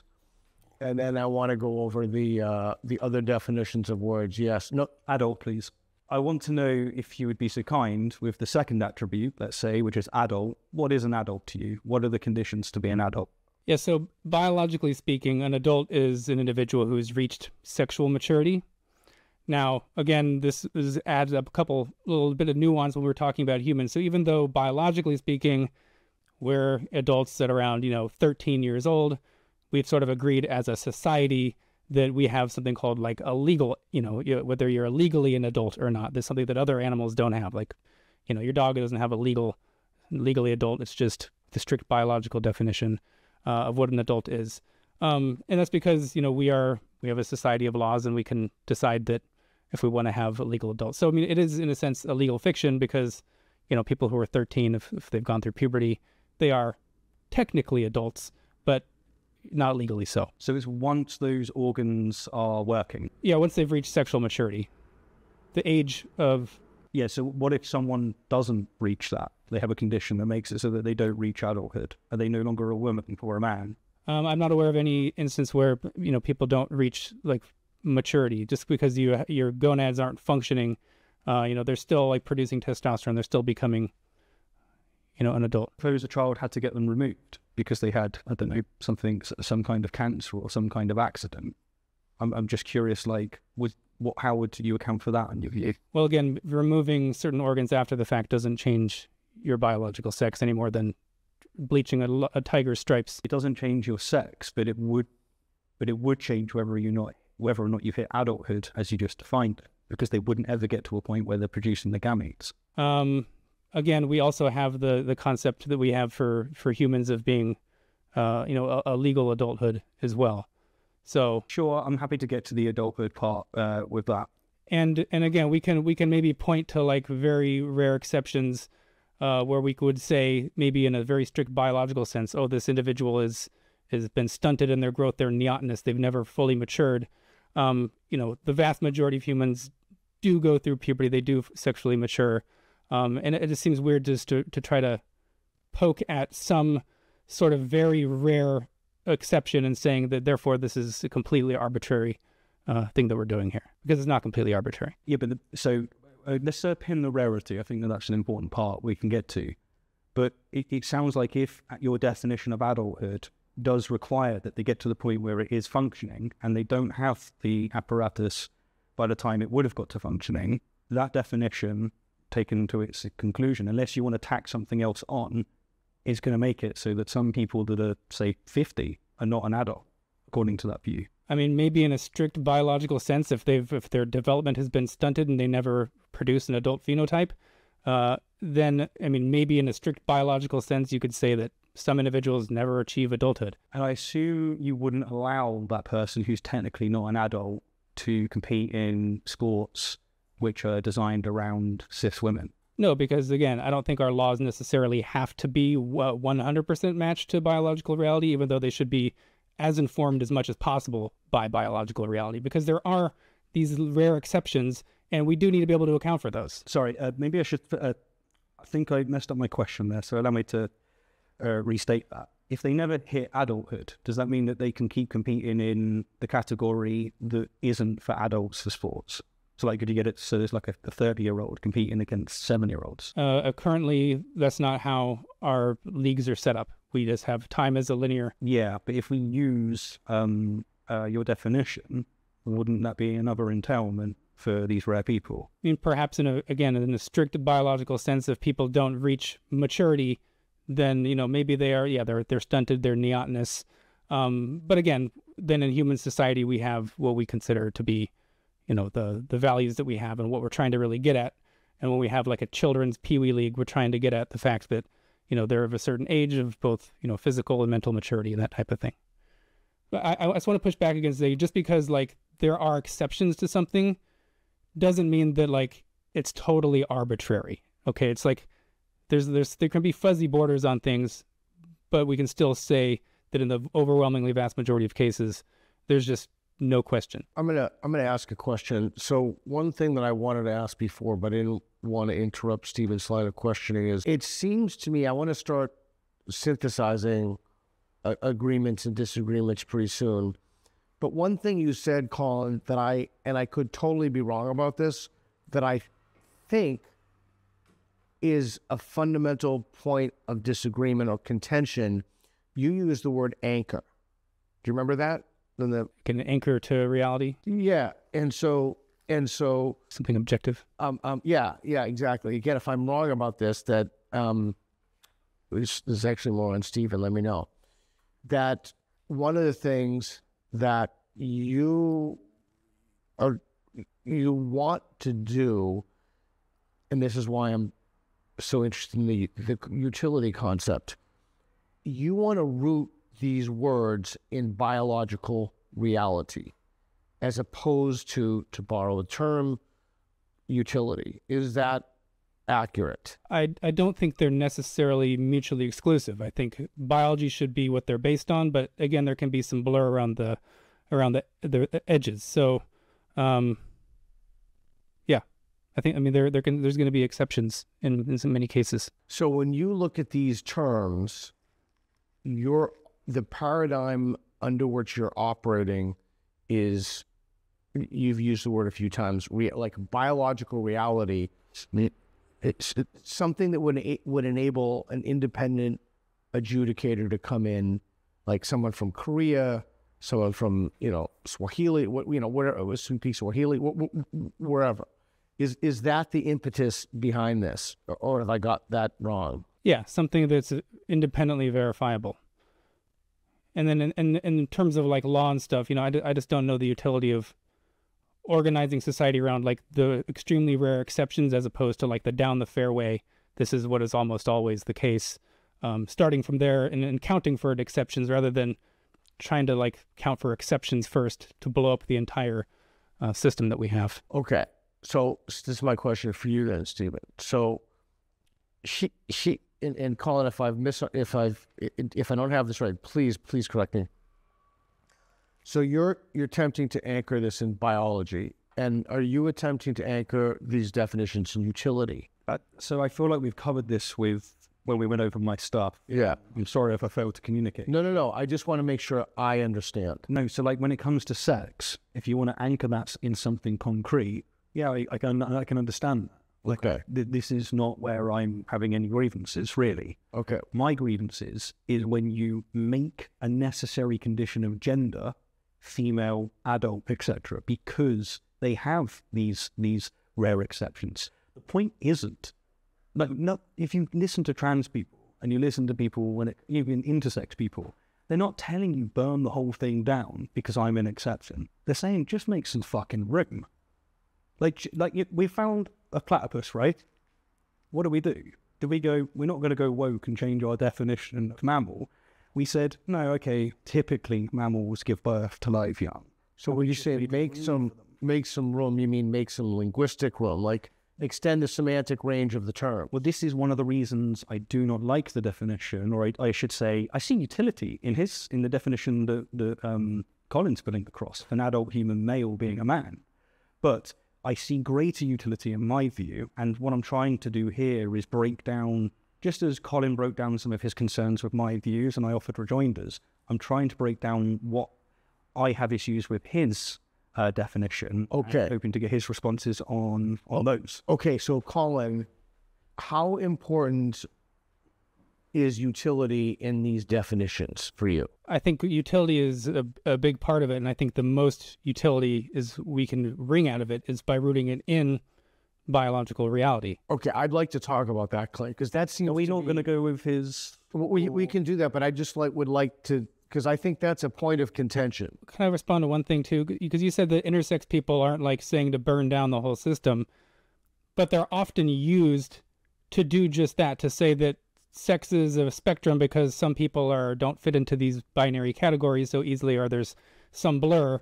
Therefore, people like Leah Thomas, who have nothing resembling an intersex condition, should be able to compete as a biological female in all these cases. So, like, they are being used to blow up the categories completely. There are activists and people that are doing this, and I'm on your side. Guys, I've been cancelled over this, right? I gave a view on sports where I said it's about the viralization of testosterone. The Women's League may as well be called the Cis Women's League or the Post-Viralization League or the below 5 nanomoles per liter testosterone league. I made a video on that. I made some mistakes, so I recreated it where I expressed the same view, but it got me cancelled. It got me a lot of hate. I totally hear you, man. Like, there are major problems there, but the mistake is to throw the baby out with the bathwater and just say all the trans stuff is deranged. Like, it's not. And like, and viewing sex and gender as viewing other views, seeing other views with utility, such as what we're breaking down here. Like, it's just, I hate to see it because I see people criticizing these people going too far, and I'm like, yeah, you should.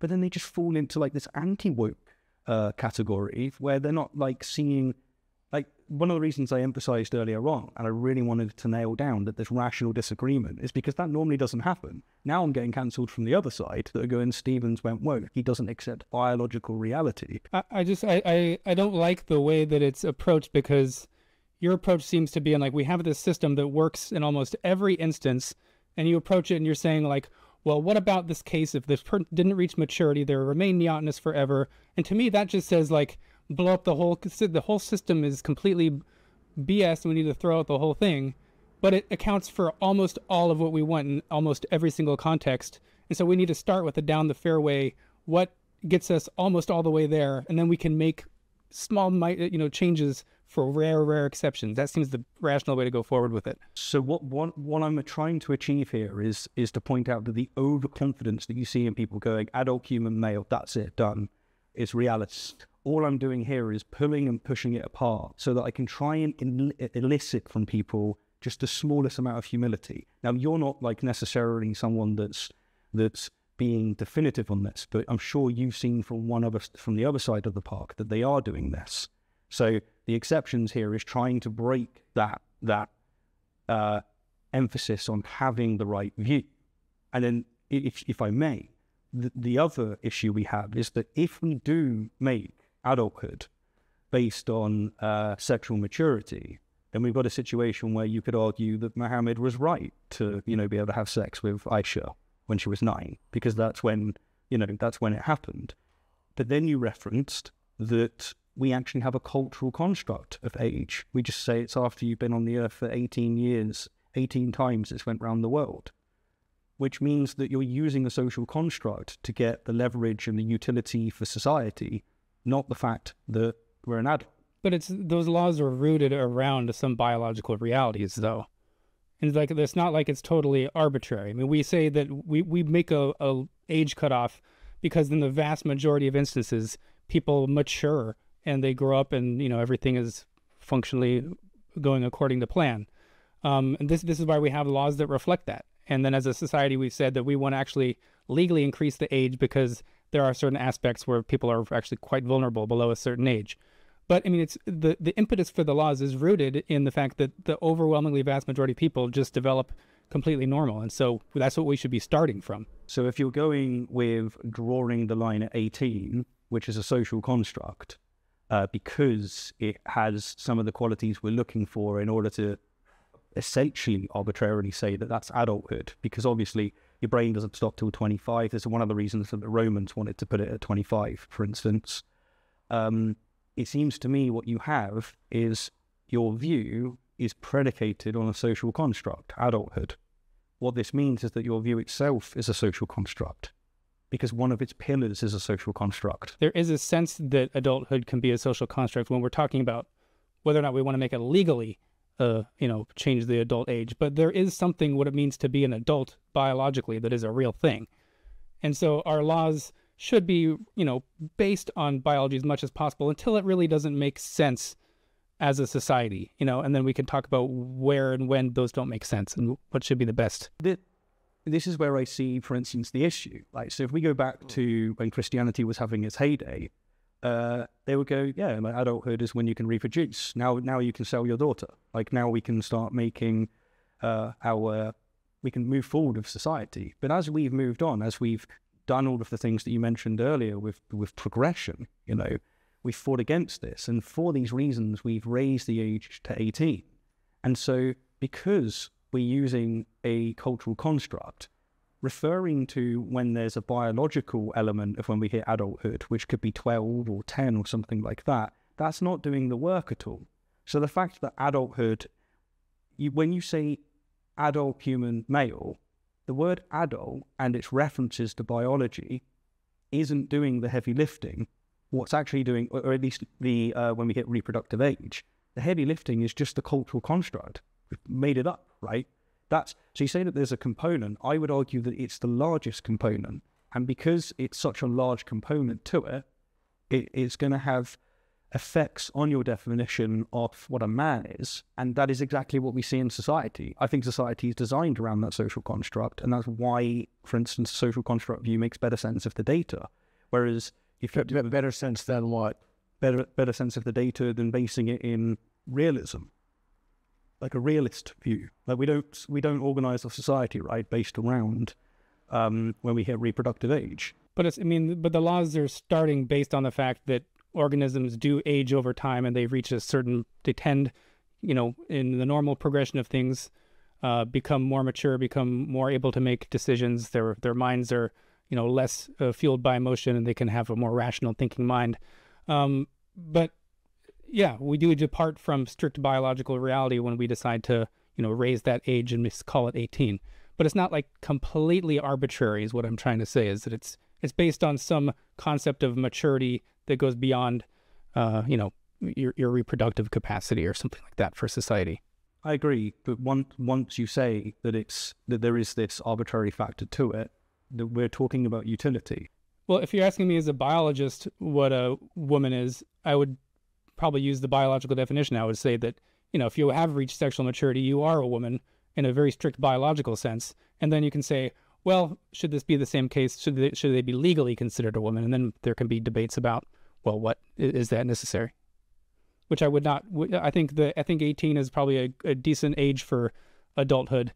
16 is a good age for driving, that type of stuff. Yeah, so by my lights, actually, you're telling me one definition and emphasizing the realist factor of when you've hit reproductive age, but it's not the thing that's giving you the utility. the utility in your view is the social construct thing that we've decided it's 18 because it correlates with other factors such as brain development and things like that. And it's roughly the case. That's why we've decided it's going to be after 18 rotations on the Earth. But if that's the case, your view is also a social construct, just like mine. I wouldn't say, 'cause when I hear social construct, I hear like this arbitrary, complete arbitrariness. And it's not completely arbitrary. Neither is what a castle is. It's not arbitrary. It's trying to make sense of data. It's informed by biology to some degree, though, but it does depart from that. Just as, should a woman with CAIS, who has testes, who's biological male, be in a restroom? Like, our laws can depart from reality slightly. They can still be a legal fiction. It doesn't mean that there's not some sort of root reality that they're sort of based on. Yeah, so is there like a root reality of what it's loosely based on to be an adult?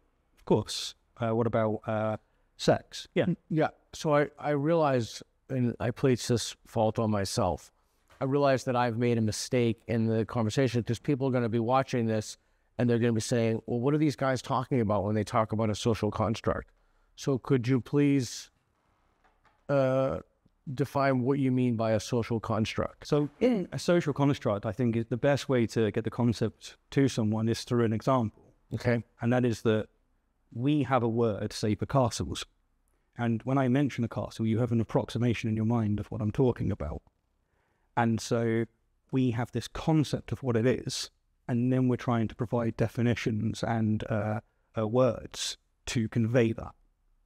So you have that's what a social construct is. I mean, I'll give you another example. So there's one on the table, money, right? So if you got out $100 out of your pocket and I said, listen, I'll give you £1. Do you want to trade? Because I've got a coin, you've got paper.